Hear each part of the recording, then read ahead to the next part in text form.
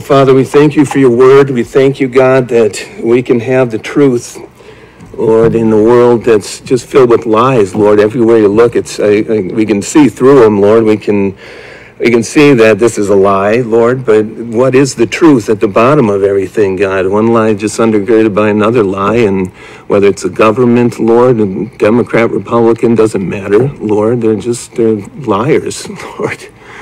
And the news media, Lord, social media, whatever. Lord, please just fill us with your Holy Spirit and use your word, Lord, to provide a filter for us, God, as we go out into this world. As Peter said, a light in a dark world. May that be what your word is for us, Lord. As we study it here today, Lord, speak to us. We pray your Holy Spirit would be the teacher and you'd minister to our hearts. In Jesus' name, amen. All right, we're going to finish up Hebrews today. We'll pick up chapter 13, verse 1. The writer said, "Let brotherly love continue. Do not forget to entertain strangers, for by doing so, some have unwittingly entertained angels. Remember the prisoners as if chained with them, those who are mistreated, since you yourselves are in the body also. Marriage is honorable among all, the bed undefiled, but fornicators, adulterers, God will judge. Let your conduct be without covetousness. Be content with such things as you have, for he himself has said, I will never leave you nor forsake you. So we may boldly say, the Lord is my helper. I will not fear. What can man do to me?" As I pointed out last time, the bulk of this letter to the Hebrews, it's an appeal to first century Jewish Christians to not revert back to practicing Judaism. The benefit for us in this epistle, and all these New Testament epistles, you think if these people didn't have problems, we wouldn't have anything to read. We wouldn't have anything to learn from. So we benefit from this epistle specifically, all the in-depth instruction that the author gives them regarding our Lord Jesus Christ, especially from an Old Testament Hebrew perspective. Beginning, as we saw in this epistle, with the Lord's equality with God the Father. Then there's a whole section on the Lord's superiority over angels, his role as our great high priest, his fulfillment of the Levitical temple worship system, and his superior once-for-all sacrifice. All along, the writer has been including applications to these theological points that he's making, very important encouragements on how to respond to the things being taught about the Lord. Encouragements such as, let us therefore be diligent to enter our spiritual rest, or let us therefore come boldly to the throne of grace. Let us draw near with a true heart full assurance. Let us have our hearts sprinkled from an evil conscience. As we saw last time, chapter 12, let us have grace by which we may serve God acceptably. Now, these and others very important spiritual disciplines that I receive, I practice, I walk in by faith. I am strengthened in them through prayer then, and my study of God's word, through fellowshipping with like-minded believers. But thankfully, it's not just left at that, because I don't know about anyone else, but diligently entering spiritual rest for me is an abstract concept. Coming boldly to an invisible throne of grace, it can be a little challenging to have my heart sprinkled from an evil conscience. I can read that as an unbeliever. What do I go to a cardiologist? How do I have my heart sprinkled? I got to have surgery or something? How does this work? These are all important spiritual applications, but on their own, they're intangible concepts in figurative language. God's throne of grace is not a physical chair someplace. I can have, measles, I can have a headache, but how do I have grace by which to serve God acceptably? How do I put skin, so to speak, on these abstract concepts? That's where chapter 13 comes in. Loving my brothers and sisters, entertaining strangers, remembering prisoners, those types of things are more practical. Not that they're any easier, much of them, but they're not just spiritual concepts presented in figurative language. And it's as I put into practice the practical applications that are presented in Scripture like this, it's as I do that the more abstract spiritual applications, now they begin to make more and more sense. And so chapter 13 gives practical application to the previous spiritual applications. I can't have one without the other. Both need to be working in harmony if I'm going to be growing in my faith in the Lord Jesus Christ.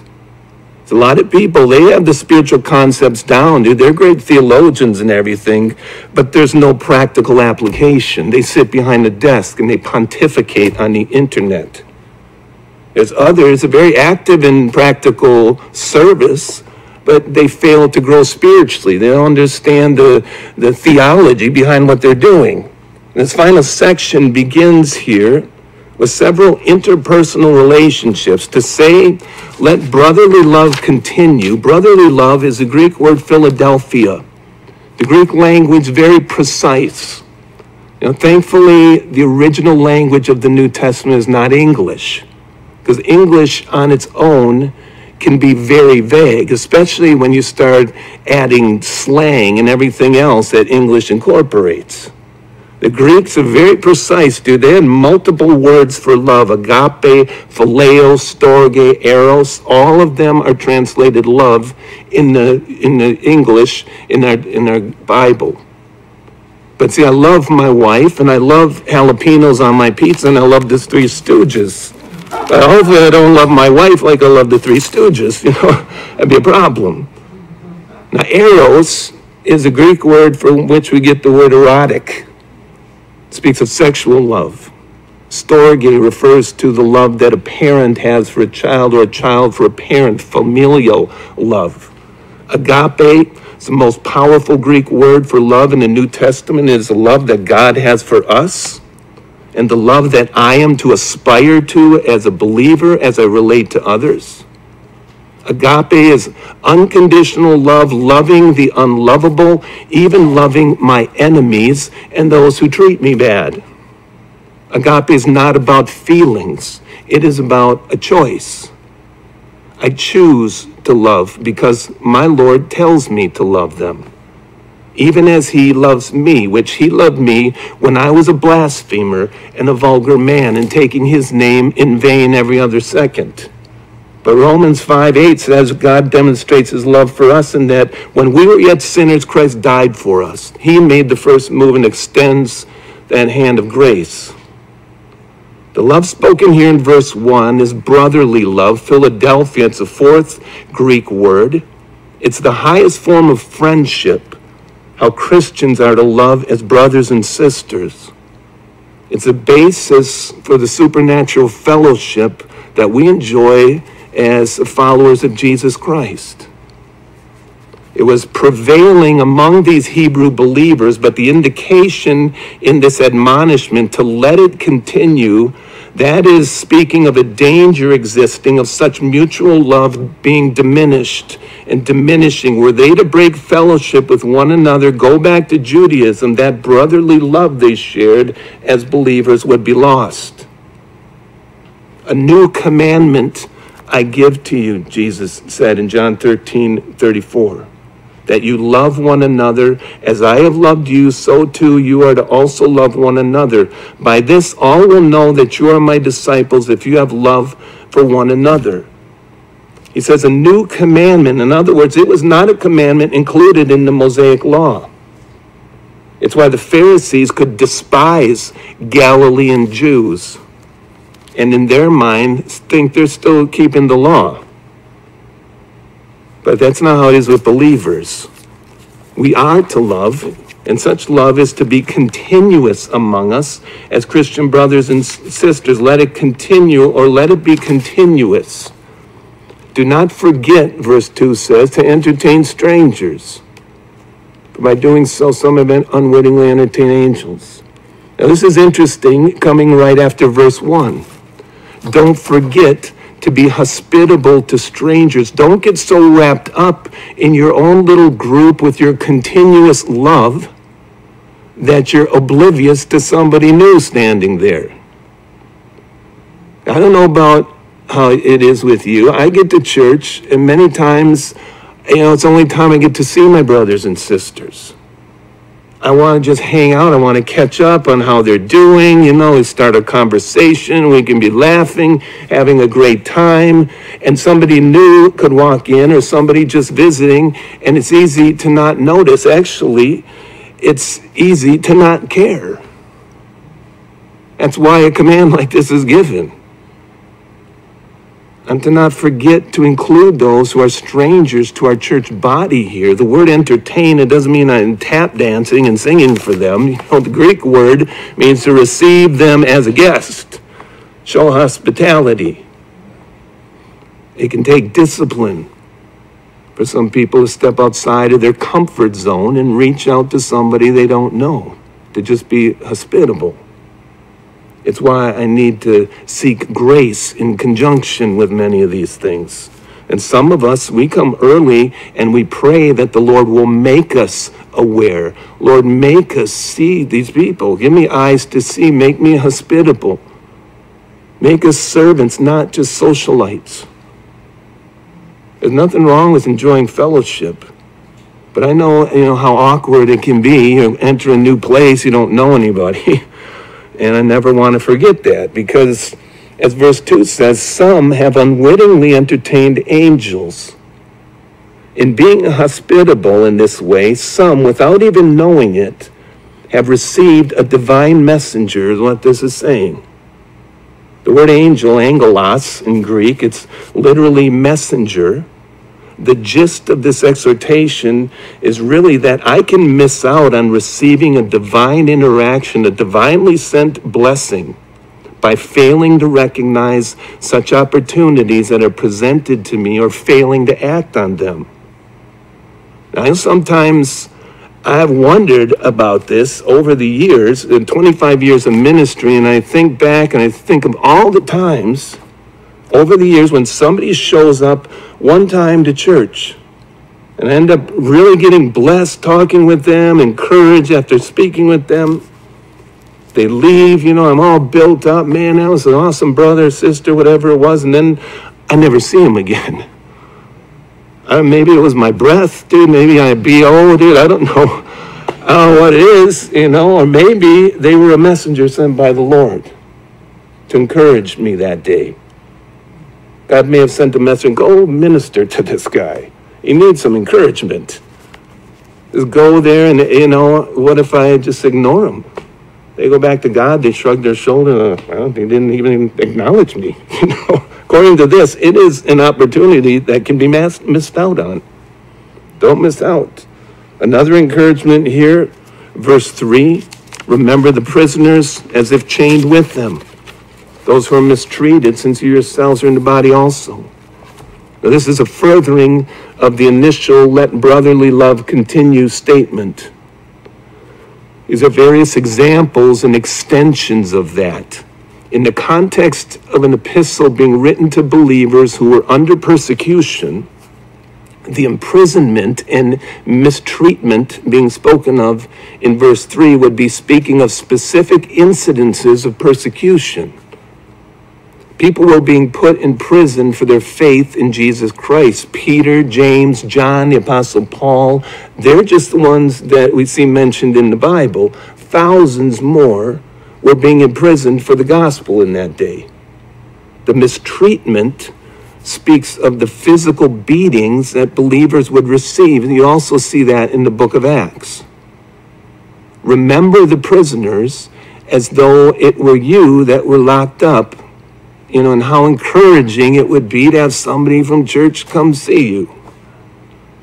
Some with it's the same with those being mistreated, because you are in the same spiritual body, congregation of believers, the ability to sympathize with the brother's, sister's physical affliction that keeps them away, or they need some extra encouragement that should be relatable to me as a believer. There should be greater compassion. To remember, that is a verb that speaks of being mindful of their needs, or more importantly, being mindful that their needs are being taken care of. Being mindful, well, I'll do it, And God is faithful. I do a Monday night Bible study at a prison in Red Granite. I do a Tuesday afternoon Bible study at a prison in New Lisbon. And in each one, presently, there is a brother that had been coming to church before they got locked up. And each one, at each of these Bible studies, asks about our church body. They ask about certain people. How's this guy doing? How are they doing? Those they fellowshiped with, who ministered to them when they were here. I didn't set it up. I just show up, and just worked out that way. I'm able to bring an extension of our church body here into them and encourage them, and it's a real blessing. You get a greater appreciation for what we enjoy here when you visit those. For whatever reason, they want to come, but they can't attend. They're not to be neglected. Call, write, visit, anything. Verse 4 says, marriage is honorable among all, and the bed undefiled, but fornicators, adulterers, God will judge. The emphasis in this verse is on the avoidance of sexual immorality within the body of Christ, keeping pure relationships. The way to achieve that is by highly esteeming God's institution of marriage. Marriage is to be held as honorable, something to be honored by all, it says. Biblically, God has ordained that marriage be the only relationship within which sexual expression is to take place. That's what sets it apart and brings honor to it. Satan, of course, he wants to dishonor marriage, he wants to pervert it, and he wants to make it nothing. Because from Genesis to Revelation, marriage is God's main institution in the Bible. That's why it is under such attack. And within the context of marriage, sexual expression is undefiled. There should be no inhibition. The purpose of sex is not just for reproduction, even though that's an aspect, nor is the purpose of sex just for pleasure, although that is another aspect. The purpose of sex is for the bonding together of a husband and wife as one flesh, Genesis 2:24. And through God's design and purpose, the greatest expression of sexual intimacy is experienced in that. All Satan can offer is a cheap substitute. And many people don't even realize they're getting ripped off. They're so deceived. Because the most intimate thing a husband and wife can engage in is prayer. And because of that, because the most intimate thing a husband and wife can engage in is prayer, when that is the primary activity that a couple is engaged in, God ensures every other area of their relationship is blessed beyond measure. And only he can do that. Satan can't. See, most unbelievers are not growing together in a spiritual prayer life, usually. All the earthly, physical aspects of marriage can only take them so far. The spiritual relationship I have with the Lord, with my wife, being heirs together of the grace of life, 1 Peter 3:7, that is endless. That just grows exponentially on into eternity, and thus its effect on every other area of our relationship is endless as well, including sexual intimacy. An unbeliever will never know that. They can't. It's a spiritual relationship to begin with. It's not just physical. People think sex is just simply physical. It is not. It is a spiritual relationship. Fornicators, adulterers, God will judge, verse 4 says. Sexual activity outside of a marital commitment dishonors, defiles that which God has established to be holy and sacred. Fornication comes from a Greek word that speaks of any form of sexual activity outside of biblical marriage. Adultery is referring to someone who breaks the marriage bond sexually. Now, thankfully, Paul, the apostle, he tells the Corinthian believers, 2 Corinthians 5:17, that if anyone is in Christ, they are a new creation. Old things have passed away. Behold, all things have become new. And that relates to the area of sexuality as well. by God's grace, believers do not have to carry the foolish behavior of our past around with us the rest of our lives. Some choose to. Some choose to carry it the rest of their life, dude, but they don't have to.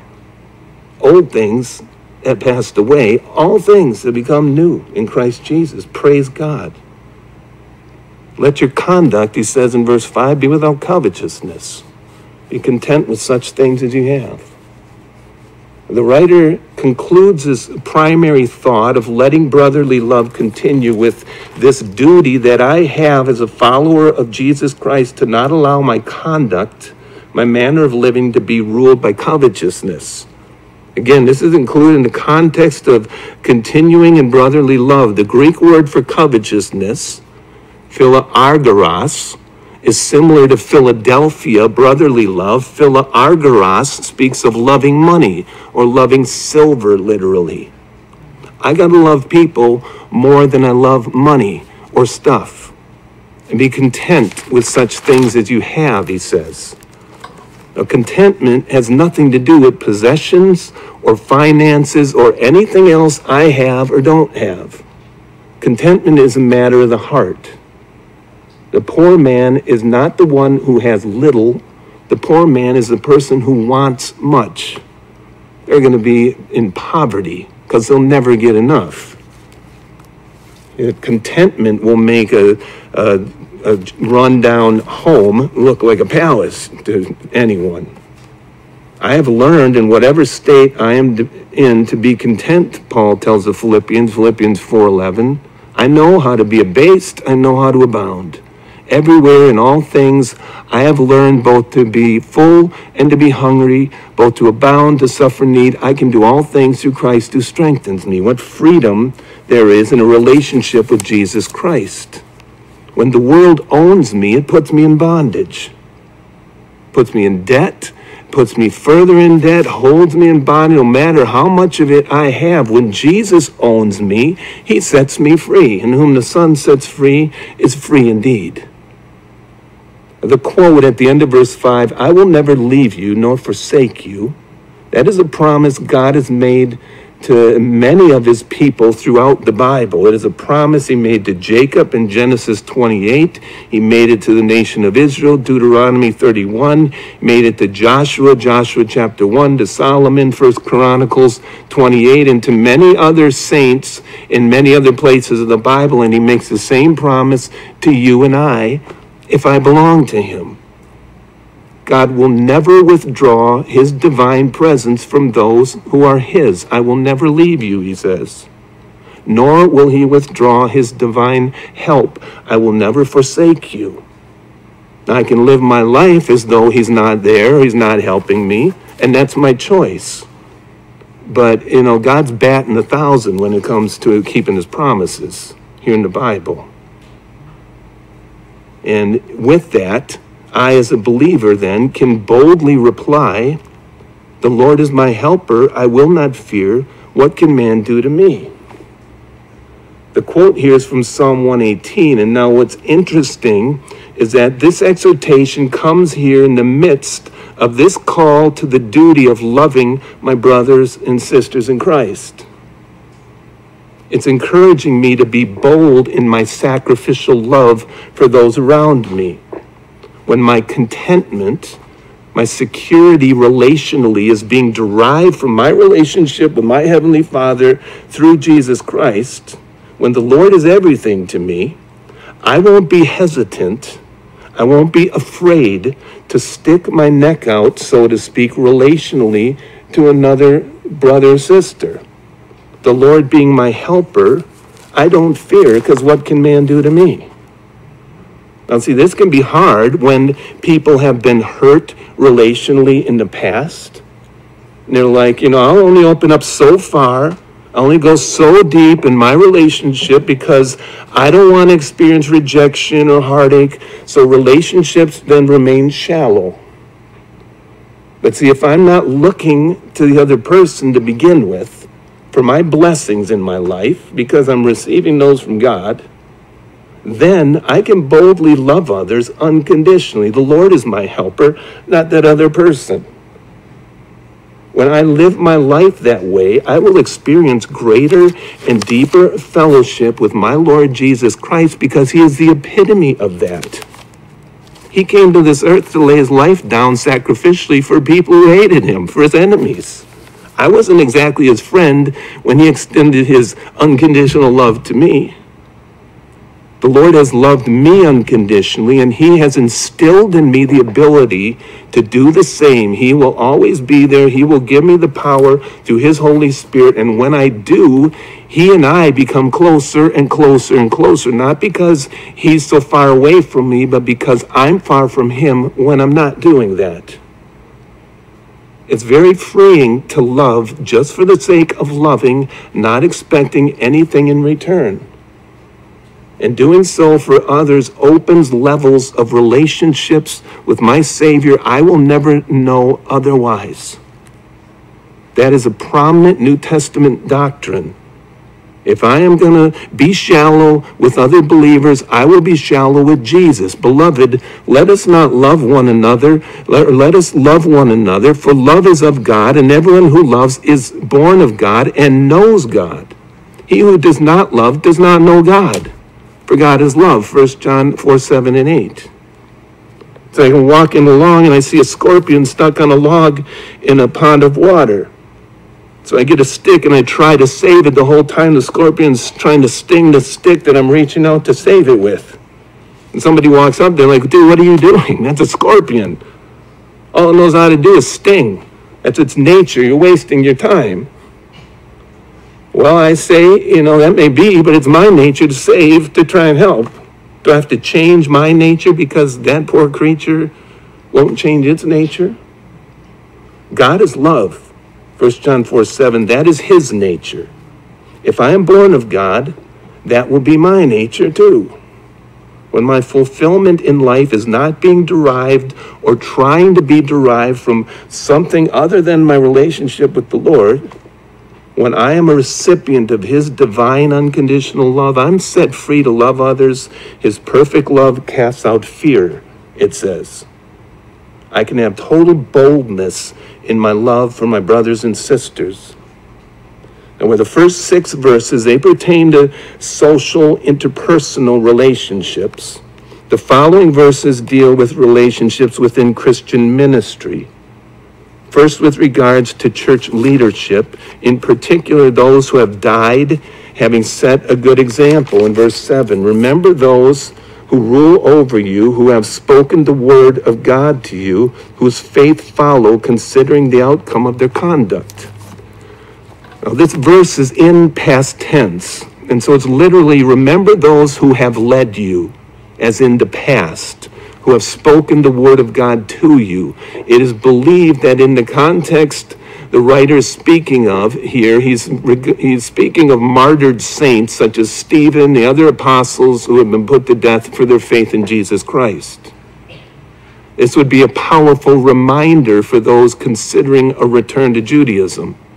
Don't forget those who gave their lives on your behalf, who gave everything to see that you were taken care of spiritually. Don't forget that. See, there in the first century, the outcome, as it says in verse 7, the outcome of many of those who were teaching the word of God, living that out boldly there in Jerusalem, the outcome of their conduct was persecution unto death. That was the result of such an uncompromising, courageous life. Many first century believers lived their lives seeking to reach people who hated them so much they killed them.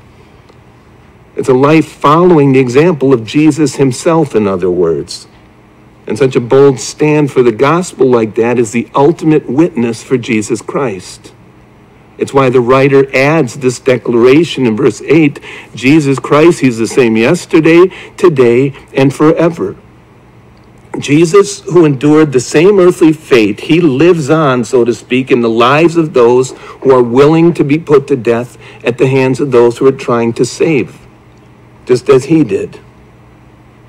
Now, there are those in this world who are called martyrs of certain world religions, who sacrificed their lives by killing the infidels. They blow themselves up, or they crash a plane into buildings, or whatever other means of suicide. They're doing so as to kill innocent people whom they have been trained to hate, and to achieve the highest level of their false heaven. You compare that to the outcome of the conduct, as it says here in verse 7, of Christian martyrs, of whom there have been millions. You read Fox's Book of Martyrs. A Christian martyr goes to their death out of love for the people who hate them, demonstrating the most supreme act of sacrificial love, following the example of our leader, Lord Jesus Christ. Those persecuting them to death, they see the reality not just of the martyr's devotion to Christ, but they see his persecutors, they see Christ's devotion to them through this Christian martyr. They see that Jesus and his followers would offer the most supreme sacrificial act to reach them, to save them. And that has been the greatest incentive for conversion throughout the church age. It still is. You see, the movie Beyond Gates of Splendor documents a conversion of Auca Indians who murdered Jim Elliot and 4 other men. And then their wives went back and preached the gospel to them again. There's all these people, and the whole tribe gets saved, dude. I mean, that has gone on throughout the church age. It's the ultimate testimony here on earth of our Lord who lives forever. Same yesterday, today, forever. Now, he presently is in the heavenly realm, but his followers are here on earth. And thus, verse 9 says, do not be carried about with various strange doctrines, for it is good that the heart be established by grace, not with foods which have not profited those who have been occupied with them. So already legalistic practices had entered the church there in Jerusalem. It's like the first step backwards towards Judaism, just start introducing legalism. Believers were beginning to compromise the righteousness that had been bought for them on the cross through the Lord's sacrifice, already entering into legalism and teachings of legalism that advocated eating certain foods or not eating foods, or dressing a certain way, not dressing a certain way, advocating those types of things to be holy or making someone holy. Anytime, those doctrines enter in, they end up diminishing the sufficiency of our Lord Jesus Christ. To be carried about, as it says there in verse 9, to be carried about is a word that speaks of unstableness, of any teaching or practice that purports to establish me spiritually on anything other than my faith in God's grace as taught in the Word. I'm always wary when I see someone's new book, or some new person, on TV or on the internet or whatever, their new methodology for Christian living is being promoted above the Bible. And you got to get their book, dude. You got to get the Prayer of Jabez, dude. You got to get the Purpose Driven. You got to get, I love going to used bookstores, but it's sad. You go to the back where all the used book bins are, and there you see Prayer of Jabez, dude, and the Purpose Driven for 50 cents. They can't give them away. But see, the newest book is right out in front, $20, and you too, can experience new heights previously unknown in your spiritual journey. Right up there, dude, and people fall for it and they buy it. Why bother? I got the Bible. No, it is good, verse 9 says, as in it is the right way, that the heart be established by grace, not with foods. The good or proper way to mature in my Christian walk is by allowing God to establish me spiritually by his grace, rather than seeking to establish myself through some external means, like what I eat or don't eat, or how I dress or don't dress. Those who have occupied themselves, verse 9, with such legalistic practices have not been profited spiritually.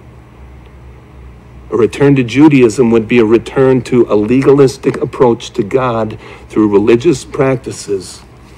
The writer here, he says to these fellow believers in verse 10, we have an altar from which those who serve the tabernacle have no right to eat. That's a really great passage he breaks into right here. But the altar was the first step in a Jewish person's approach to God. The offering of an animal sacrifice. As Christians, we have a totally different approach to God through the sacrifice of our Lord Jesus Christ. The writer is pointing out to these Jewish Christians that you can't have it both ways. You can't approach God through the bronze altar in front of the tabernacle or the temple at that time and still have a relationship with God through Jesus Christ and his sacrificial death on the cross. His death fulfilled that whole sacrificial system under the old covenant. Because that is our altar, he's saying. And he gets very specific here in verse 11. For the bodies of those animals whose blood is brought into the sanctuary by the high priest for sin are burned outside the camp. Therefore Jesus also, that he might sanctify the people with his own blood, suffered outside the gate. Now, as Jewish readers, they would be completely familiar with what is being alluded to here. The ultimate Jewish sacrifice that symbolized the complete removal of sin. Under the Old Covenant, it took place on what is called Yom Kippur, the highest holy day on the Jewish calendar, the Day of Atonement, and their ultimate sacrifice of atonement on that day, a washing away sins. The ultimate sacrifice on the highest holy day was forbidden to be eaten by anyone, including the high priest. The high priest would offer the blood of that sacrifice before God in the sanctuary, verse 11, or the Holy of Holies, and then he would take the whole animal, that whole slaughtered animal, that sacred sacrifice outside the Jewish camp and burn it there. He wouldn't burn it on the bronze altar. A totally different procedure from every other day of the year.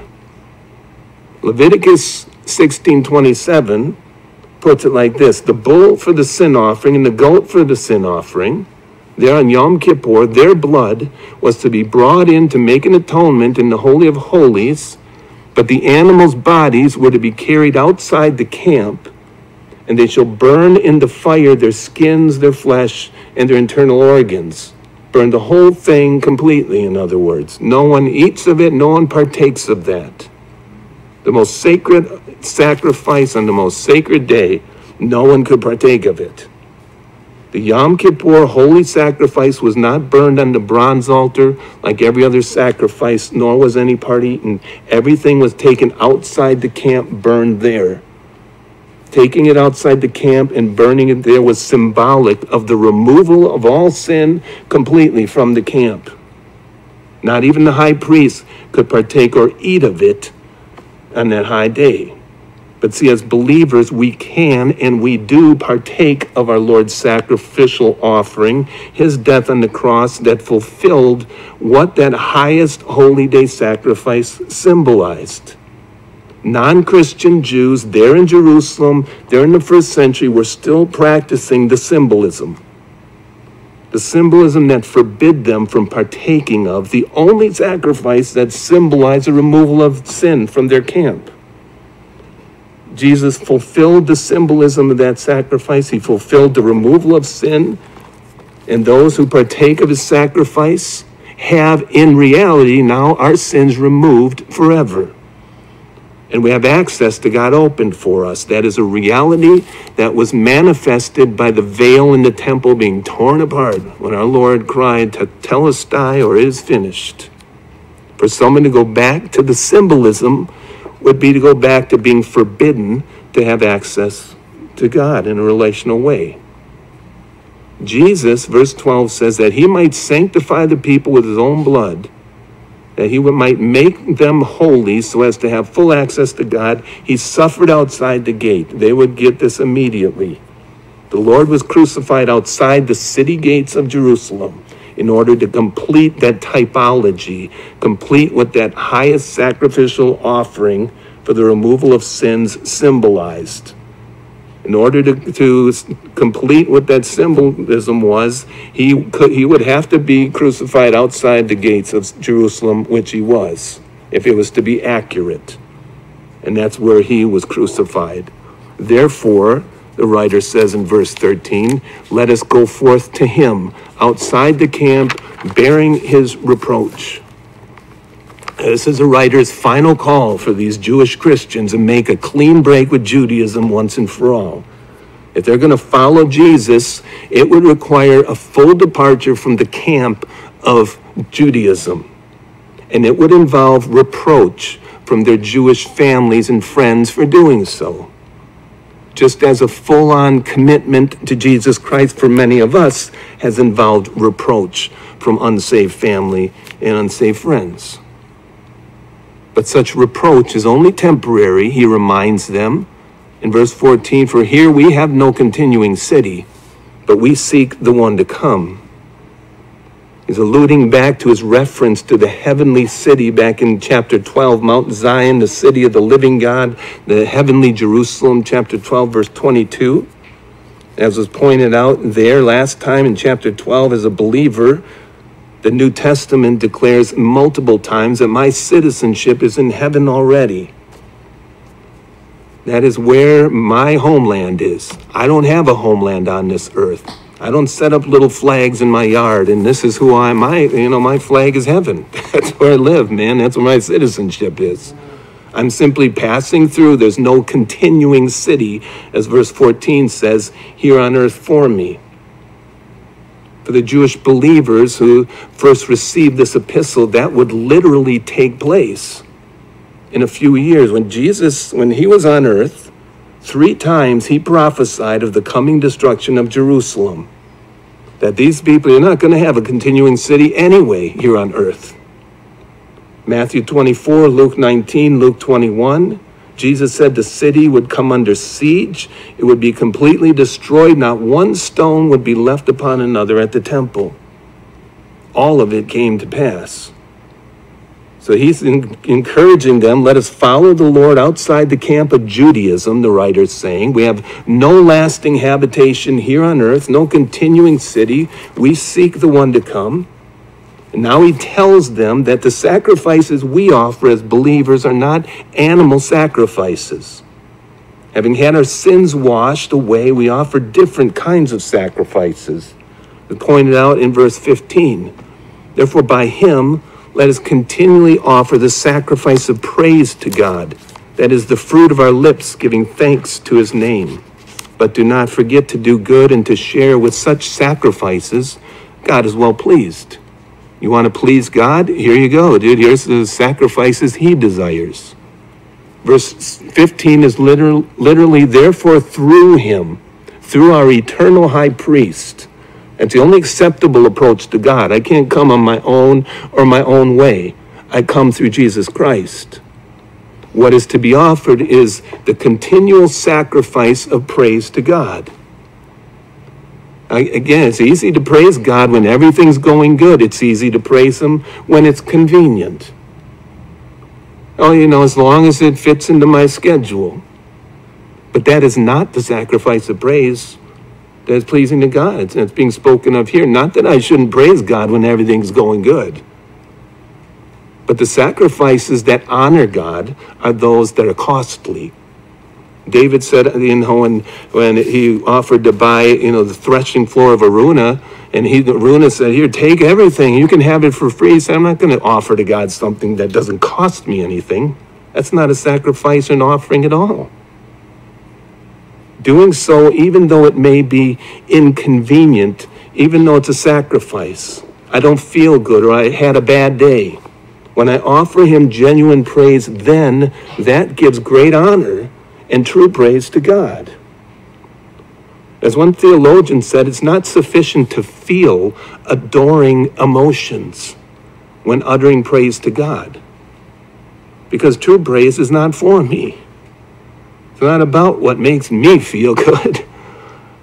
True praise is to exalt God regardless of the state I am in. That is when my lips, as it says here, are bearing fruit to God. It's when genuine thanks are being offered to his name. Not when it feels good to me or it's convenient to me and it makes me feel good, I'm giving thanks for who he is, to his name. But such sacrifices that I'm to offer as a believer are not just confined to verbal proclamations. But don't be forgetful to do good, verse 16. It speaks of acts of benevolence, being kind and showing compassion to others. Again, not just when I feel like it or when it's convenient, but when the need is presented right there before me, regardless of how I feel, when it's sacrificial. It's pleasing to God. To share, verse 16, means sacrificial giving, helping meet the needs of others less fortunate than myself.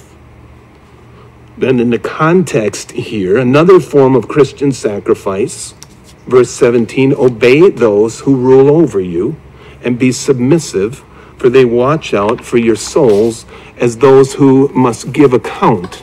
Let them do so with joy, not with grief, for that would be unprofitable to you. Now, true biblical church is a unique entity within society when you think about it. Nobody's forcing anyone to be here. Now, some parents got to force their kids to come. I get that because they're rebellious. But it's not like someone comes to your door, maybe Jehovah's Witnesses, but it's not like the government shows up. You have to be at this certain location at this time Sunday morning. You got to sing these songs and listen to this guy talk once a week, or we're going to fine you. We're going to put you in jail. This is totally voluntary, as is true submission to those entrusted with overseeing an institution like this. And it's amazing how many people over the years have come to church and act like, or sometimes just outright say, well, I don't care what you think. I don't care I'll do whatever I want to do. That's very common, actually. There's always people that don't even pay attention while you're teaching the Bible study. It makes you think, dude, why are you even here? Was Starbucks closed or something, You look around at prayer time sometime. Myself or Brian will say, okay, we're going to have everybody pray at the same time.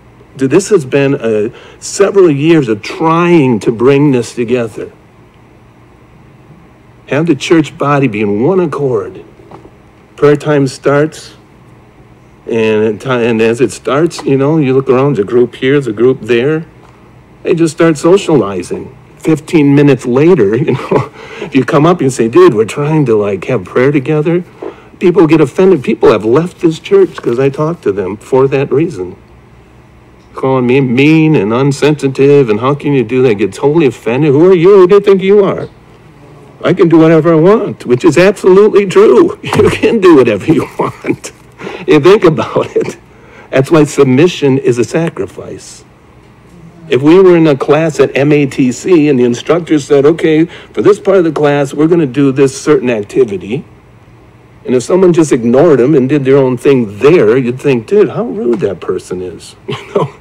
Person's so disruptive. But see, it's not like that in church. That's why verses like this are included in the New Testament. To obey means to give assent to, submit to those that the Lord has put in position of spiritual leadership over his church. I'm not the leader, Jesus is. You just think naturally, as in any other segment of society, well, these people are leading this. I should obey and submit to their authority. But see, as you know, as well as I know, we live in a society where the police, the authority, are the bad guys now. And the bad guys are the victims.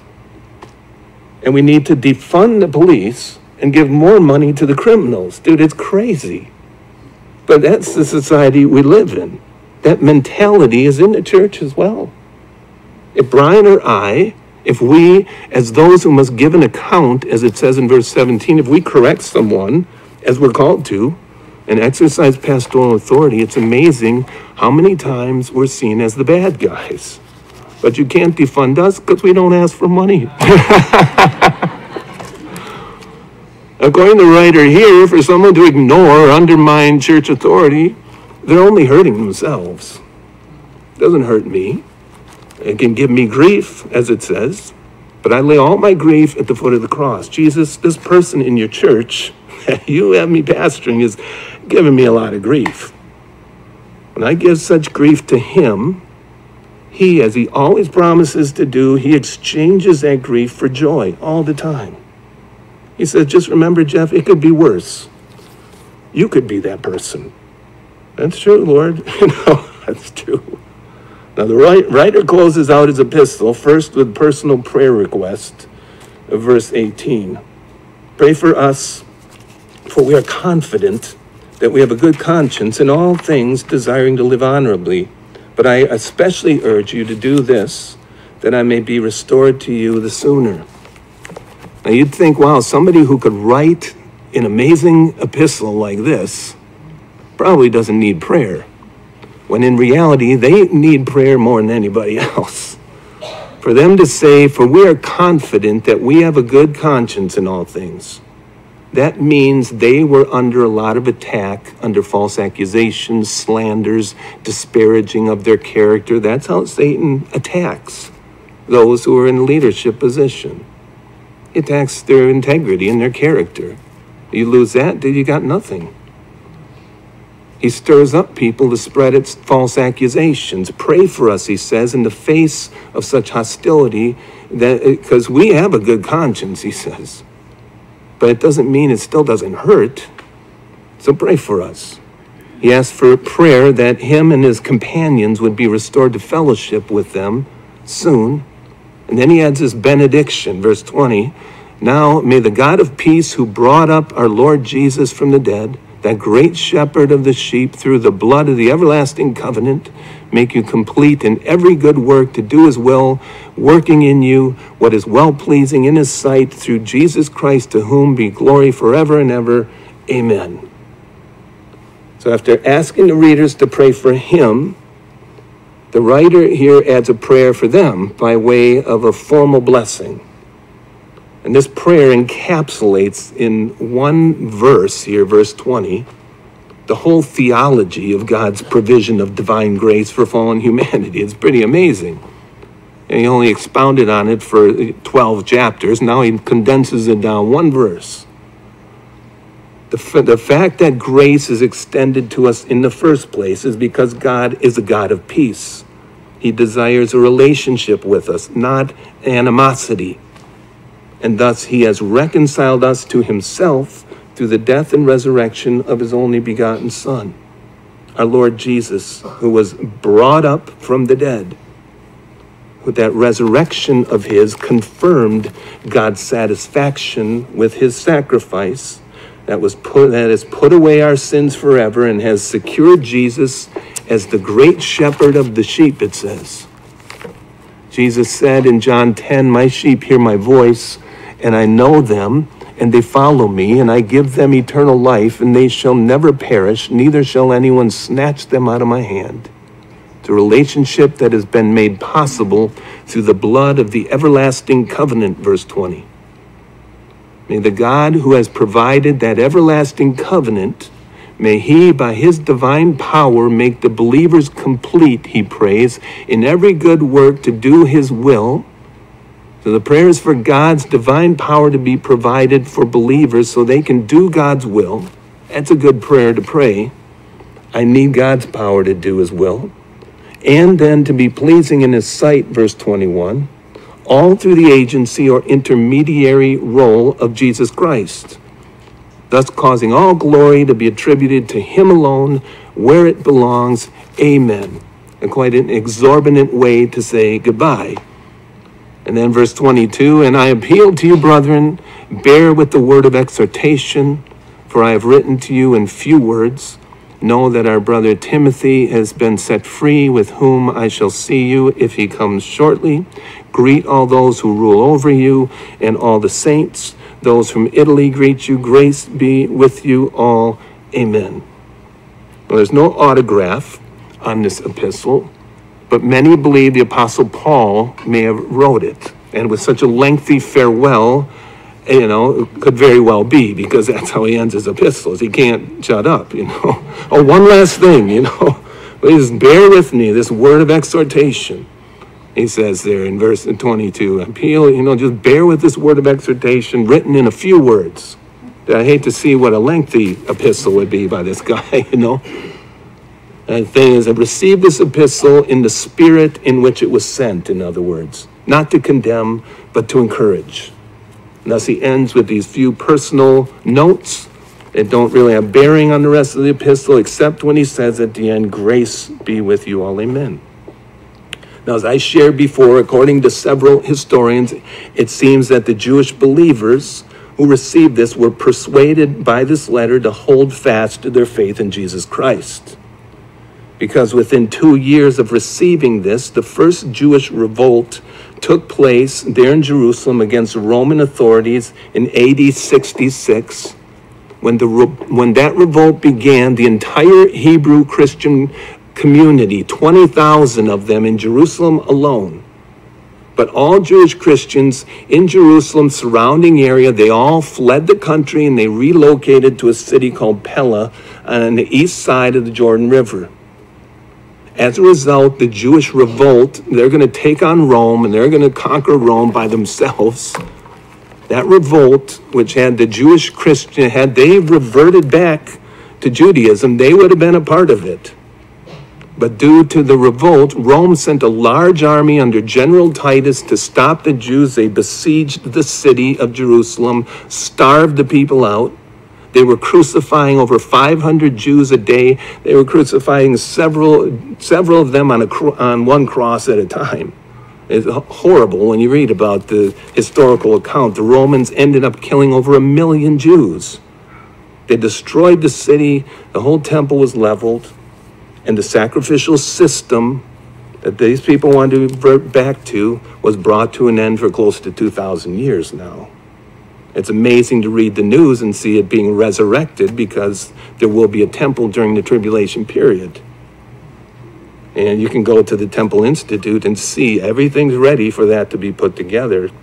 But at that time, not one Jewish Christian lost their life, because they heeded the encouragement of this epistle. They stand as an incredible witness for us. Thank you, Lord, that this epistle was written and that it was preserved for our learning, Lord, so that we can know you more and serve you better. Bow before your majesty, God. I pray that you would give us that grace to serve you, Lord, with all our hearts in a way that is acceptable to you and that honors you, Lord. We love you, Jesus. Take full reins of your church. Stand as our high priest, our pastor, our brother, and the one that we adore and worship. In your name we pray, amen.